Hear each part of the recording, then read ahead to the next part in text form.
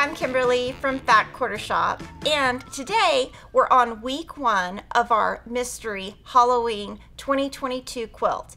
It's called Boo Crew, and I'm going to be sewing this with you over 4 weeks. You can pick up your Boo Crew quilt kit at fatquartershop.com. You can also download the fabric requirements and the free pattern for part 1 today. This quilt is all about a witch's lair and her creepy companions. Part 1 is about her accessories. She's not going anywhere without her broom and hat. The fabric featured is Too Cute to Spook by Me and My Sister Designs and Bella Solids from Moda Fabrics. I'm going to be using Aurifil 2600 thread to piece it. We also have a matching Boo Crew cross stitch so you can stitch along with us for even more spooky sewing. Download your free pattern for part 1 at fatquartershop.com and then go ahead and cut all of your fabrics from your kit. And what we did is we took an 18-inch design board, cut all our fabrics and labeled them with our alphabetties.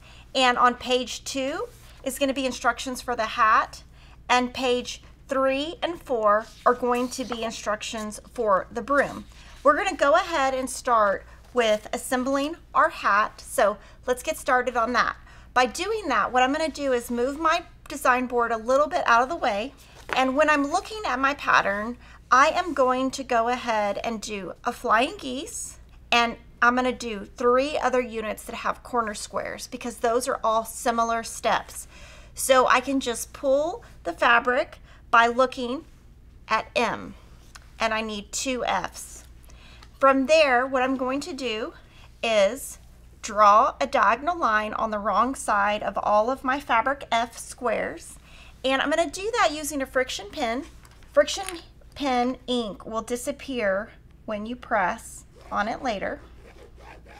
And from here, I'm going to use some glue to glue down my pieces. You can also use pins for that step if you would like to. So for here, I'm going to just place it just like you see it. And I'm just going to put 3 little dots of this glue. It's called seam-align glue, but you can also use a pin. So I'm going to leave that. Now I need to put a fabric eye on the top right of an L. So I just take the L off and then take an I square. And I need to draw a line on the wrong side of all of them, but on this step I only need 2. So I'm going to just draw a line on 2 real quick. And with a pattern like this that has a lot of detail, it is pretty important to label your fabric so you don't accidentally put like the wrong square on the wrong thing. Now I'm going to go to K, and this one will go on the left. So I'm just following the images. You can also read all the instructions, but corner squares, the most important thing is to just get it right on there where you don't see the black behind the purple. And if I turn this over, you don't see the purple behind the black. And then we have one more. I'm just going to kind of keep these together. Pull a J, and then that has an F on the top right. So I'll just pull one of these. Super easy. Now what I'm going to do to save time is I'm going to stitch directly on these lines using Aurifil color 2600.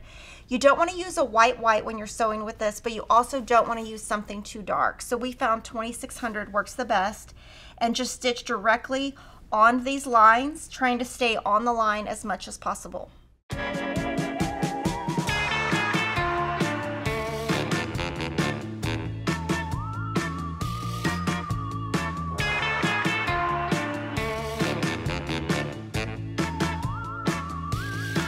Now you'll notice I sewed all of these together without cutting my thread apart, and that is called chain piecing.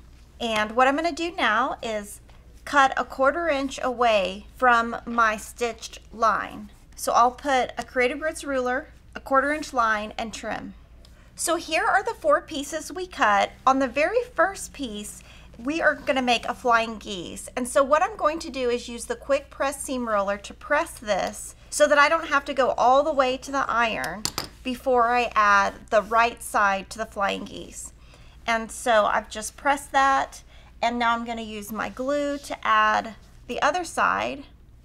We're going to stitch directly on that line, and then we will iron all of our pieces at one time.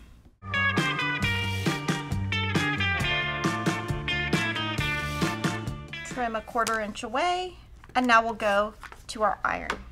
So now what I'm going to do to make it easy for myself is just place my piece that I sewed on top of the pattern where it is so that I can follow my pressing arrows as I go. So this first one, we're going to press towards the purple, and I'm going to set my seam. That just means placing your iron for about 5 seconds and then press towards the purple, and I put the iron right on that seam and press it down, and then I'm going to put my clapper so that it'll get nice and flat.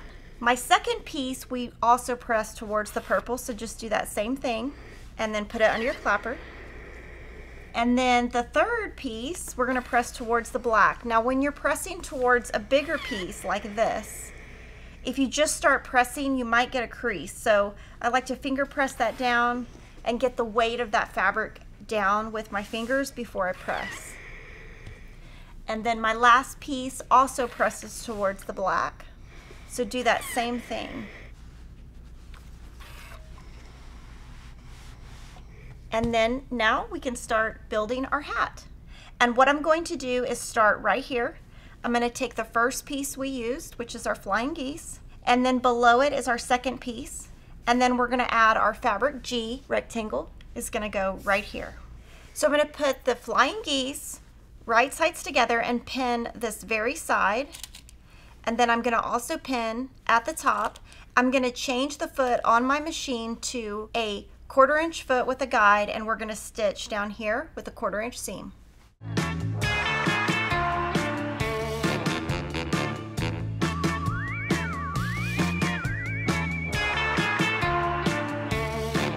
You can either go to your iron or you can use your quick press seam roller and just set your seam, press to one side, which you're pressing towards your flying geese. And that's what's great about the fat 1/4 shot patterns is it tells you exactly which way to press. And then we'll add the fabric G right here. Just put right sides together, and again pin at the beginning and the end, and we're going to stitch with a 1/4 inch seam, and we'll be right back.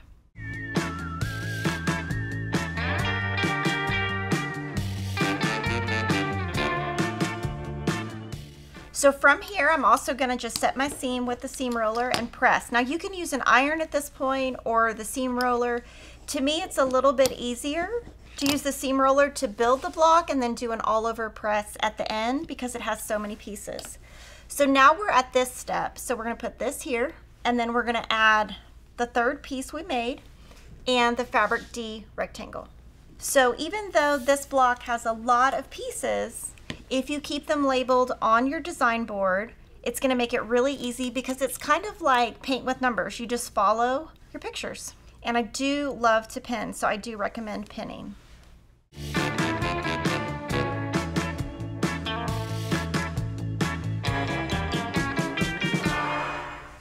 And this should line up right here. Luckily it does. And we'll press. And then just keep building your block. I'm right here. And I think it's fun to do a pattern that's written really well because you can just see where to go. Now to save time, we can also do this next step, which takes the fourth corner square piece that we did and add a fabric R rectangle. So you can go ahead and do that at the same time.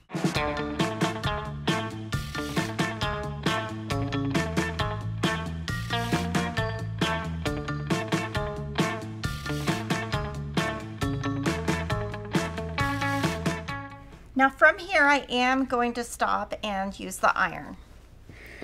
So this one we're going to press towards the purple.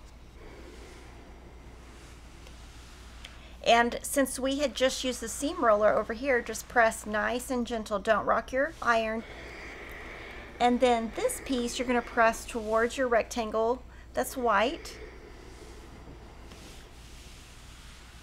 When you're working with the white and black fabric, pull right here and just make sure you cannot see your thread. And I can't see my thread, so I'm using the perfect color. But if I was using a black or a white, it might show up on the other fabric. So we're going to keep building our block, and we're on the very last step of the witch's hat, and we're going to add a fabric N rectangle at the very bottom.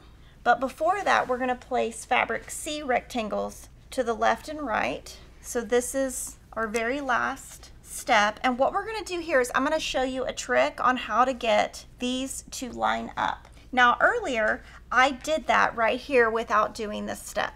This is a tip if you want to get this to line up perfectly without having to guess. You can mark a 1/4 inch there, a 1/4 inch there, put these right sides together, and then I'm gonna pin on the right side. And then right here, I'm gonna look at these and I'm gonna get it lined up right where they touch. And I'm gonna pin right there.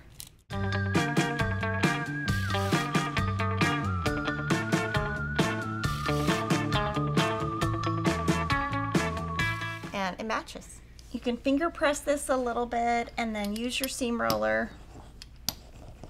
And then we're gonna add the left and the right first.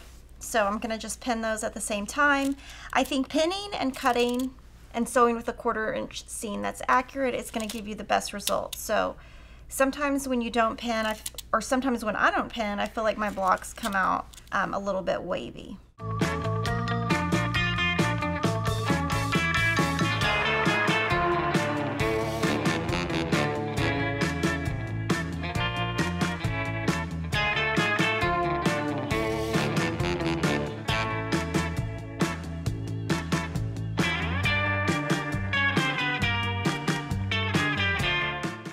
Now from here, what I'm going to do is just press right here because that's where I'm adding, and then I can press the rest of this in a second.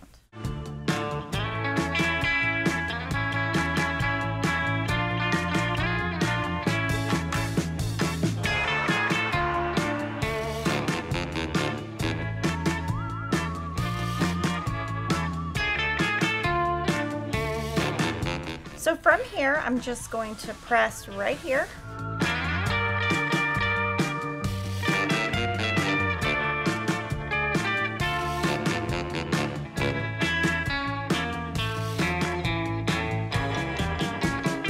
Now we're going to move to the broom, and when we do that, we're going to do all our corner squares at one time like we did before, and all of our straight stitching at one time.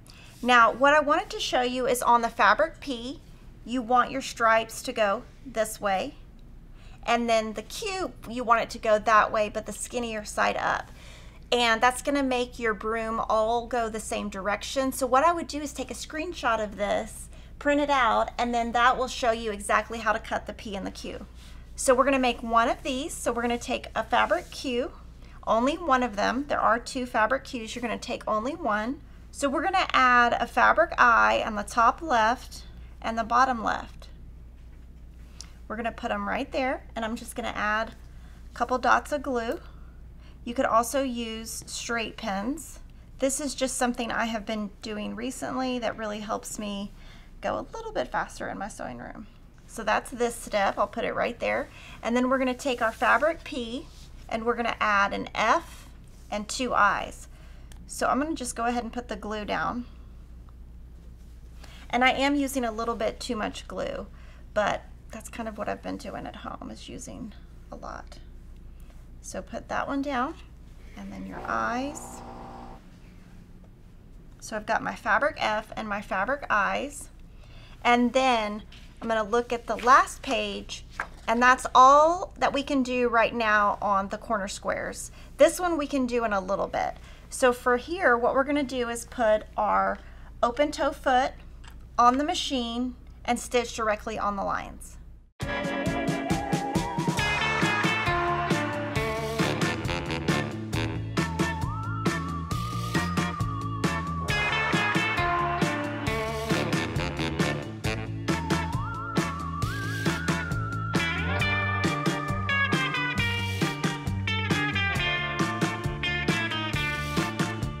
And now I'm going to switch to my 1/4 inch foot and go ahead and do steps that have straight stitching before I go iron. So I'm going to need to put a B with my O, and this one, it's super long, and so you definitely want to pin. If you don't pin, I feel like the front and the end are going to be wavy. So just pin at the bottom and the top, and then to pin in the middle, pull and just put a lot of pins in. And then I notice over here I can sew an E and a Q together. So I'm going to take my E and my Q, and then I'm going to sew these two seams with a 1/4 inch seam, and then we're going to get the iron out.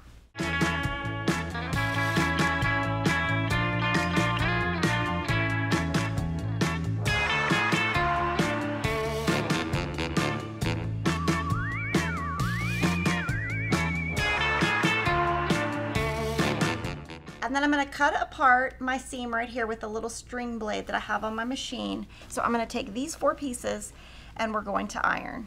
But before I do that, I do need to trim a 1/4 inch away on these little pieces.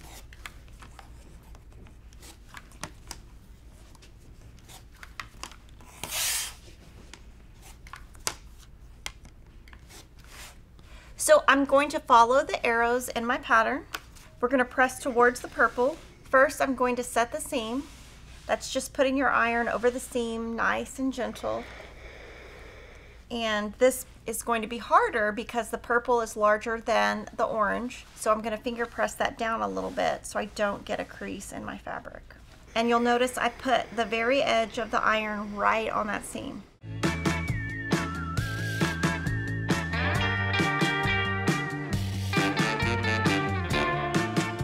And then these two, we're going to press towards the stripe.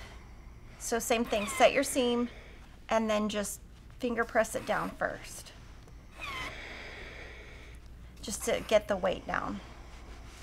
And then these, we're going to also press towards the stripe.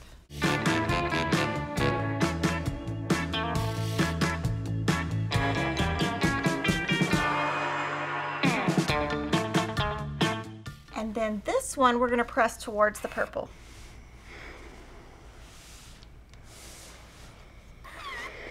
So what I'm going to do is go back in order and figure out where we left off. So we have got this strip going, and then we're going to add a B to the top of the orange and pin. And I'm just going to go now in order of the pattern, but I've gotten a couple of the steps out of the way that could be done all at the same time, and that makes it really nice and efficient. So I've got this part done. We've already done this. So put this here. We're going to pull this piece right here, and we're going to add the fabric S right here, and same thing. We're going to just add and use pins here. We've already done this step, but we can now go here because we have E and Q together already, and then we have this one already. And you can see that our stripes are going the same way, and you can either guess or you can mark a 1/4 inch at these intersections. And then when you put this right sides together, we're going to pin at the left and the right, and then I'm going to match that up.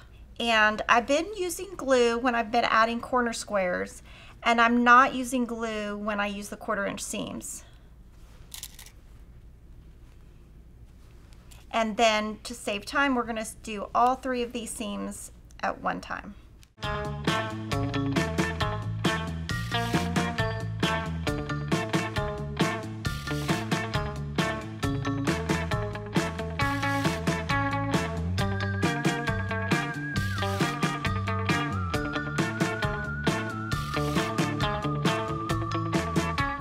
Just going to keep ironing using those same techniques, following the arrows on the pattern.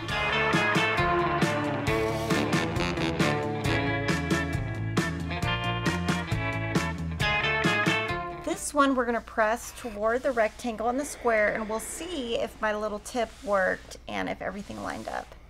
And not only did it line up here, somehow all my stripes lined up. We definitely did not plan that, but that looks so awesome. I'm so excited. And then this one we press towards the white.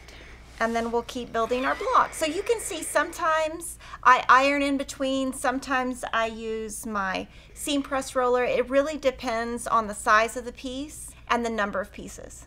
So from here we're going to add H to the top and bottom. And I'll go ahead and pin both sides.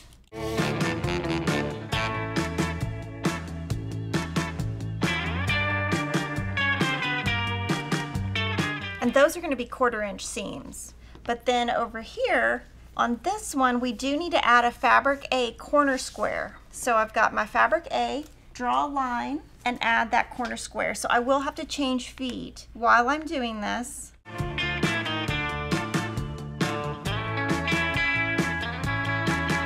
And again, where you place this is really important, because if you have it placed, for example, like that, it's going to come out really bad. So just place it where you really want it to be. And I'm going to sew with a 1/4 inch seam, and then I'm going to sew this one directly on the line.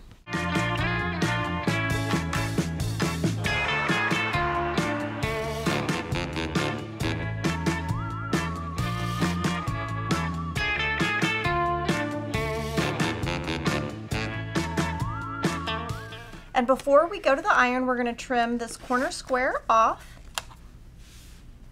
So on both of these steps, I'm going to press towards the purple, and again set my seam and press each to one side, and then we're going to have 3 pieces at the end of this, and we just need to sew those 3 pieces together to form the broom. So to form the broom, we've got our left unit, we have this unit, and then this one. And all of our stripes go the same way. And right here, these seams need to match, and these seams need to match. So I'm gonna use my little trick with my 1/4 inch line, and I'm gonna put a little 1/4 inch mark right here,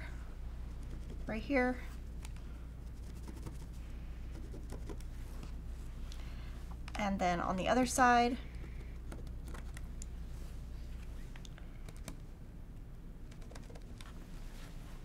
So what you can do is put these right sides together, and I'm not sure if these are going to meet up the first time, we're going to see. And then from here, we're going to try to line up those drawn lines. So put your pin in the line on each piece at that 1/4 inch intersection, let your fabrics sit straight up, and pin. Do the same thing on the left side. Now you don't have to do this. This is just a tip that I do so I don't have to unpick on camera. And then we're going to sew with a 1/4 inch seam, and to me it doesn't matter if you sew with this on top or this, either one will work. We're going to switch to a 1/4 inch foot for the last 2 steps.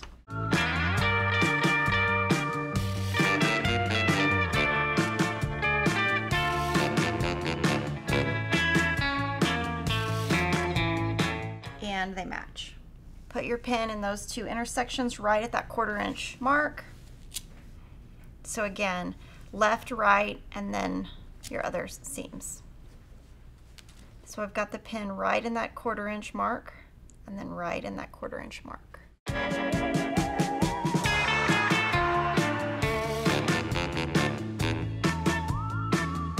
And we'll sew the 1/4 inch seam.